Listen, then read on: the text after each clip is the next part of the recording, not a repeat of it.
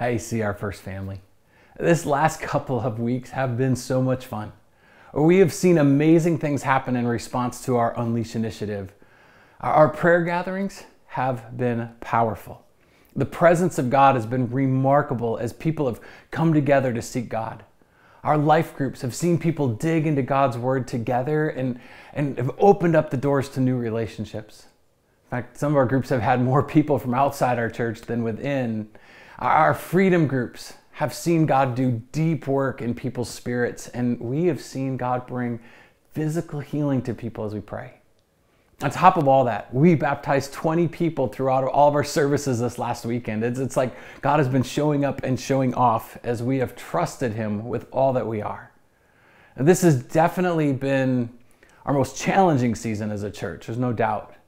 But the response of this church has been amazing as we seek to let God unleash His radiant love through us. And this Sunday, we're asking our church to begin giving at the new levels of their generosity journey as they communicated on their Unleash intention card.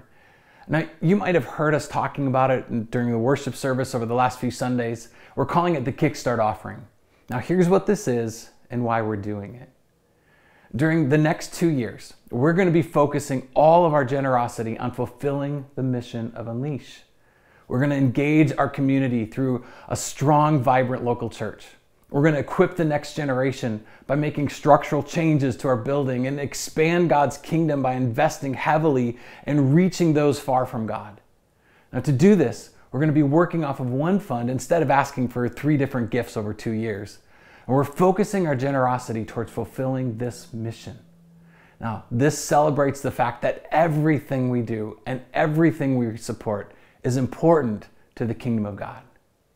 Now, with this in mind, though, this is the Sunday that we have done our annual miracle offering, where we have taken a special offering specifically for kingdom builders over the last several years and invested it in our partners around the world.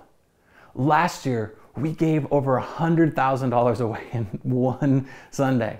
And we want to start this Unleash initiative in the same way. We are committed to living out the principle that we trust the first portion of our resources to God because He is the source of everything. Therefore, we will be giving away over $100,000 from this offering to our missionary partners in this community and around the world. In everything we do, God's kingdom comes first, period. By investing in Project 42, our Honduras Hope Centers, Convoy of Hope, Manchester, Chi Alpha, and individual missionaries, we will expand God's kingdom first. Now, we also know that a number of people and families have yet to turn in intention cards.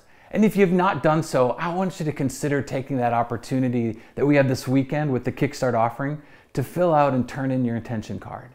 We know if we take a simple step of faith together on this generosity journey, God will provide in miraculous ways.